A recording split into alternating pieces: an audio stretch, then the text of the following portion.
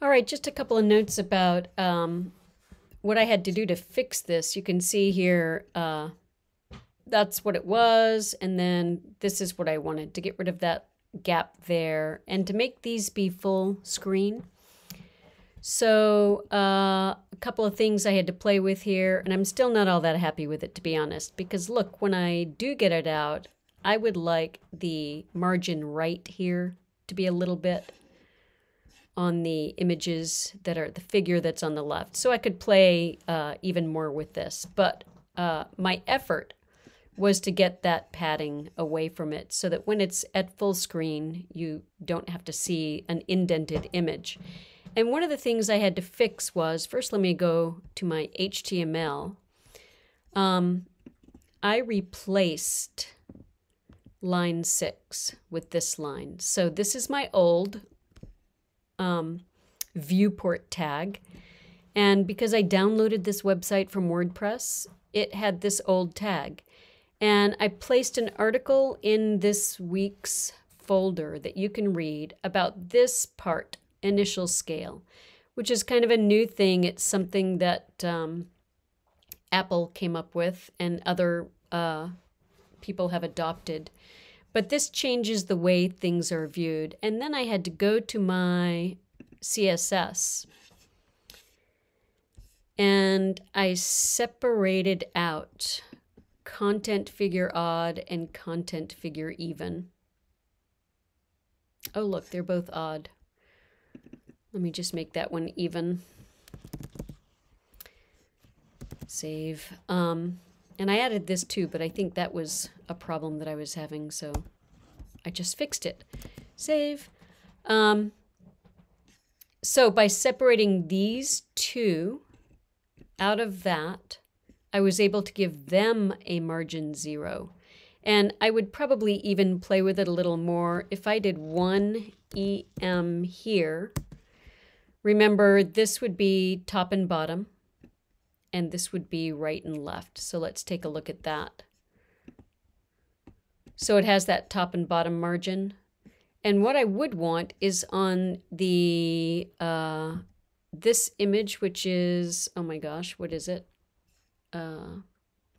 It's an even, so maybe I should put a margin right on the evens. Oh yeah, and that's what I had done at the bottom.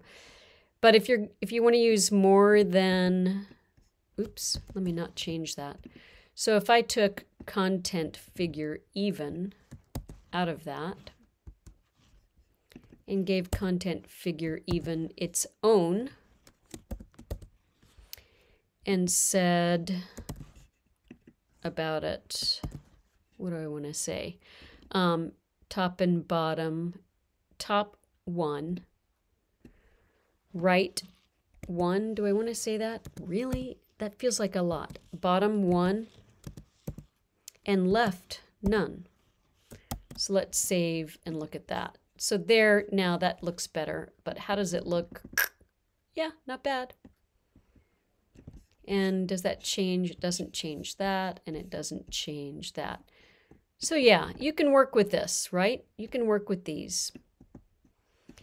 And this is an old site, so I guess somebody who built it on WordPress built it a year or two before initial scale became popular. And here on Brightspace, you'll see, I wrote about it, the viewport tag from last week.